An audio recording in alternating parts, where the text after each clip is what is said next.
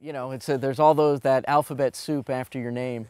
You know, the CPA I don't give tax advice, but I keep the CPA active because it leads me to 80 units every 2 years of education. But there's a qualification called the PFS, the Personal Financial Services, which is an accreditation offered through the American Institute of Certified Public Accountants.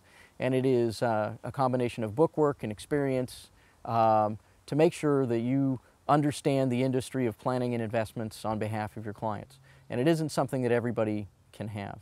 Between the CPA and the PFS and my MBA, you know, I have the background, I have the tools to bring to bear on behalf of clients.